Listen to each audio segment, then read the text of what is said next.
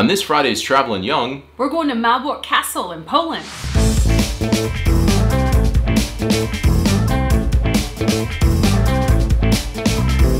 we're the Youngs. We've spent our lives traveling the world, and in 2018 we moved from Chicago, Illinois to Copenhagen, Denmark. Now we want to share with you how our new lives abroad is keeping us young. Keeping us young. Are helping to keep us young.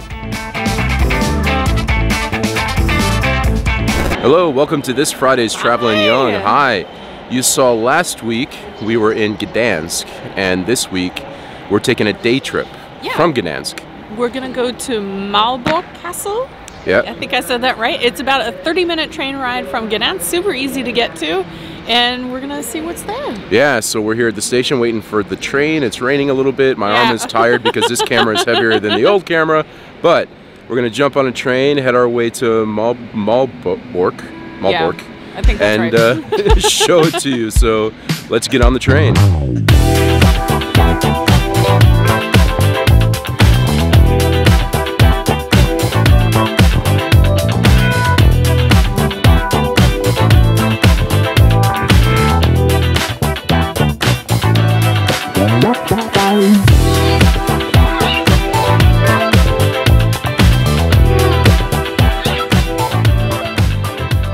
Hello and welcome. We've got the Malbork Castle behind us now. It's super cool, really big.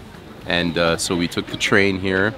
It was about maybe a 15-minute walk from the train station to get to where we're at. We stopped, we had some coffee and some cake. By the way, there's some kind of like event going on where random people are running around. It's like a mix of a race and a scavenger hunt. So it's really neat. People are running around with maps, like looking for things where they can go and check in. And it's kind of funny because there's a bridge right here, and where they need to go is on the bottom. Right. So people keep running up to the bridge and they realize they need to be on the ground, and so they're figuring out how to get back down there. Anyway, that distracts us, so we figured we'd distract you with that for a moment. But here we are. So you were reading a little bit about this. This is like the largest. Go ahead. So this is the largest castle, I think, in the world by land mass, and it was built way back in the 1200s by the Teutonic Order, which was a Catholic order of German crusaders. And it started as a fortress, and it just kept building up over time. And it was a part of the Polish royal palaces for 300 years. So it's a pretty cool complex. Yeah, we haven't walked around it yet, but we were just reading a little bit about it before we got here. And just to mention, because now I would have said this on the previous video when we went to Gdańsk, Poland, but what's cool is this was only like a 45-minute flight-ish from Copenhagen. Super easy to go from Denmark and see. And as you saw from last week, the town of Gdańsk is super cool. Beautiful. And then here, this is you know, just like an hour-ish from train and everything to get to this and get to see this really cool UNESCO World Heritage Site. So we're gonna go and walk around and show you what we see. It's massive, so we'll see what we discover along the way. All right. Let's go.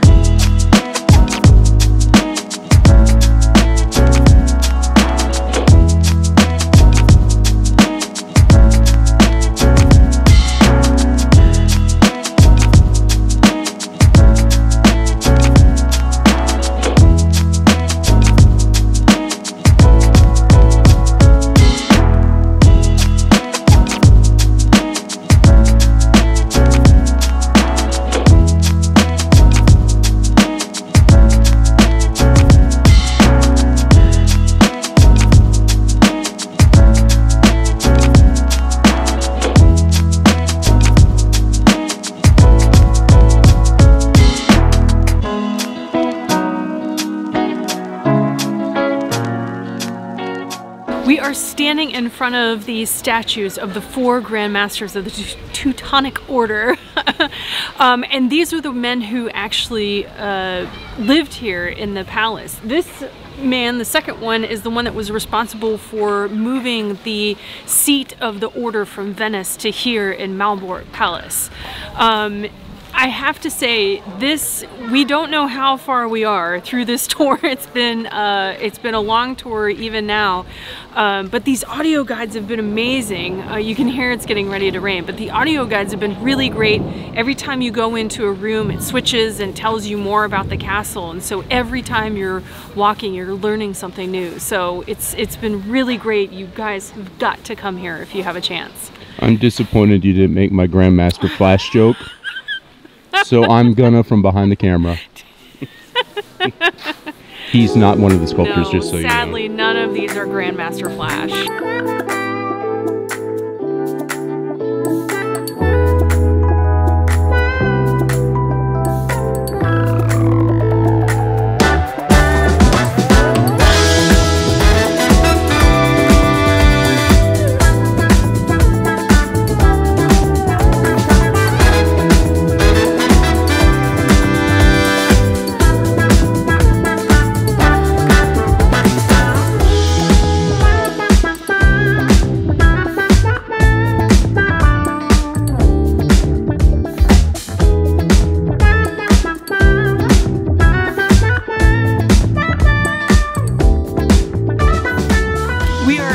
Malbork Castle, and we have found more honey because we love honey so much. We talked about that before, how much we love honey, and they have quite a few varieties, so we're gonna try some and see what we end up with.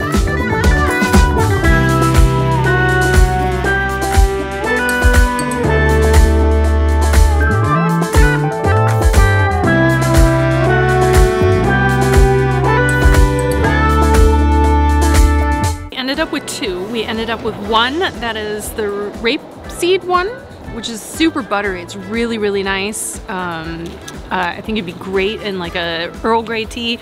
This one I love though. This one is with ginger. I think this would be so good if you have a cold or something, you're not feeling good, you just need something to kind of clear up your sinuses a little bit. This would be so good. Super tasty. Can't wait to try them at home.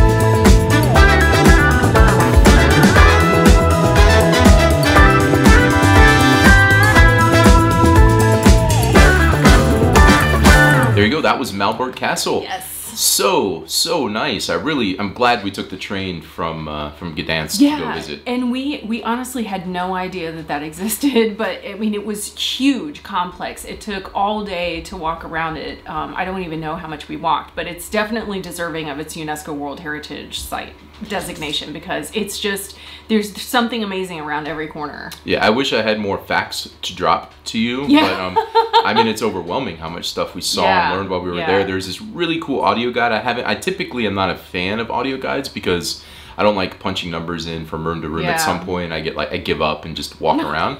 But this was cool. You just put the headphones on, and as you change rooms, it would automatically detect where you were and then change the recording. So if you got tired in one room, go to the next one before they're even done. It'd go to the next thing. Yeah. And you can kind of still go at your own pace and not, you know, feel like you got to sit in a room for 2 minutes if you don't feel like it. It reminded me a lot of, we went to this place called the Pop de Neuf Palace in France, and that had a similar audio guide where it like automatically could detect where you were at. And so I think that really adds to the experience, but we were kind of laughing because sometimes he would be a little bit passive aggressive if we like didn't move in the right place or like we decided to go someplace else. Yeah, we really should go this way. We're overstating how it was. In my mind, I heard, I think you should go left. And you decided right, but whatever, do what you want to do. It's like when you feel like joining the tour again. But when you did what he wanted you to do, he was super pumped, excited, and he'd be like, I'm going to be in the next place waiting for you. But it was really, really nice. And I mean, I'll have some links that has information about the palette, I mean, the whole castle. I mean, you definitely should go. It was, I mean, Gdańsk was great. This audio guide and the place and the day, even though we didn't have the best weather. Actually, it was like storming at one point, and we were inside, and the thunder was crazy. It was like some of those rooms were like cavernous, and like the thunder was so just loud. so loud. Yeah, but absolutely. Then we had my favorite part, which was going to the shop afterwards, and we got some lovely honey. We got some cheese, which Josh thinks is stinking up the fridge right now. I don't think so. I think it's something else. But it was, and we love honey, and it was like the second we walked out and across the street there was these stands, and the folks there were really nice, so we'll have links below to their place. And they had some delicious pickles, which are very special because the pickles here in Denmark and parts of Germany are very sweet, and these were like the really sour, salty ones that I love from back home, so it was so good to finally get a jar of those. All right, but so that was Malbork, and I would absolutely recommend going.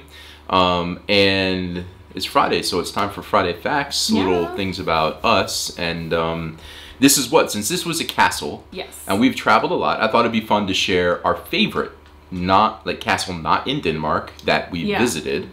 And I'm gonna say mine is Himeji, which is in Japan. So Maya and I do these daddy-daughter trips every year, since she was 8 or something, I think. And we take a trip together, just the two of us, somewhere. And one year we went to Japan, and I mean, we had a beautiful day, and the palace, it's so neat because it's just a different style, you know, compared to what you were used to seeing in Europe.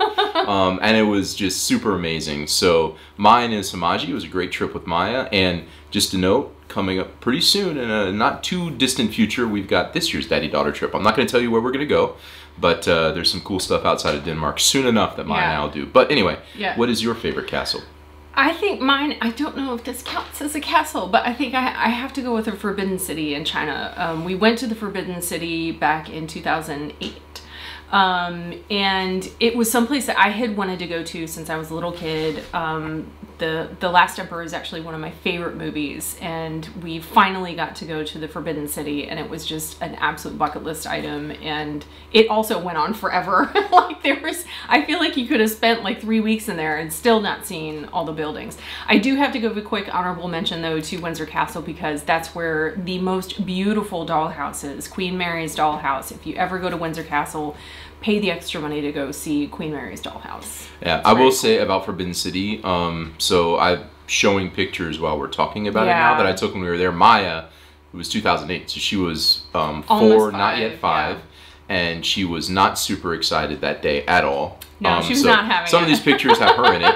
Some of these pictures, though, are when I went back. I was there for work maybe 3 years later, and I was by myself, and I got to go through and just focus on taking pictures and not worry about a 4.5-year-old that was irritated to be walking around. I need to have a trip like that where I can go. I spent all day, and so some of these pictures are from when Maya was there with Miranda, some were just me, and I got to spend a bit more time on pictures, but it was pretty amazing. Yeah, it's gorgeous. All right, so there you go. That was Malbork Castle, our Friday fact, and that was it. But before we go, we want to mention that Tuesday is a very special, like mega try it on Tuesday. The whole episode is try it, and this was like outside our normal character. I still can't believe it happened. It's not our style to go to Noma. But we have really good friends in town. By the time it airs, though, they will be back in the U.S., but they're here right now. I spent some time with them today.